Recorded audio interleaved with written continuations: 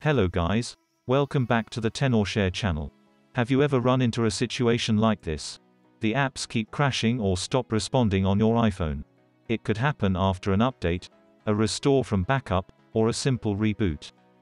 Fret not, in this video you'll learn how to fix this with several different ways. Let's dive in. Perhaps the simplest solution is just delete the buggy app, then reinstall it from App Store. This won't delete the app's data, so rest assured. But sometimes App Store itself stops responding. In that case you can try the force restart here. For iPhone 10 or later, is press and quickly release the volume up button, then press and quickly release the volume down, then press and hold the side button, release it when you see the Apple logo.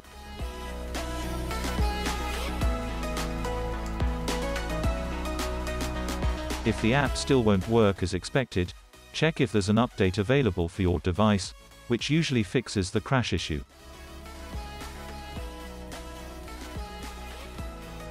Moving on, you can also try repairing your phone with ReiBoot.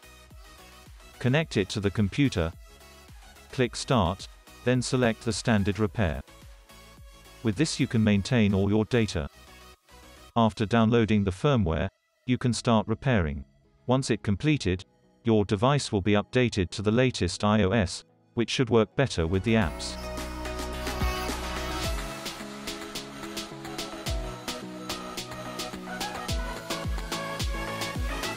Well done, go ahead and check it out. In the last part here, I'm going to show you how to update or reinstall iOS using iTunes. You'll need to put your phone in recovery mode first. Then proceed with the update in iTunes. Download the firmware, then iTunes should be updating.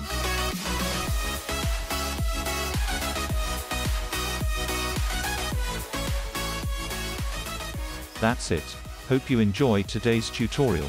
This is Tenorshare channel. See you in the next one.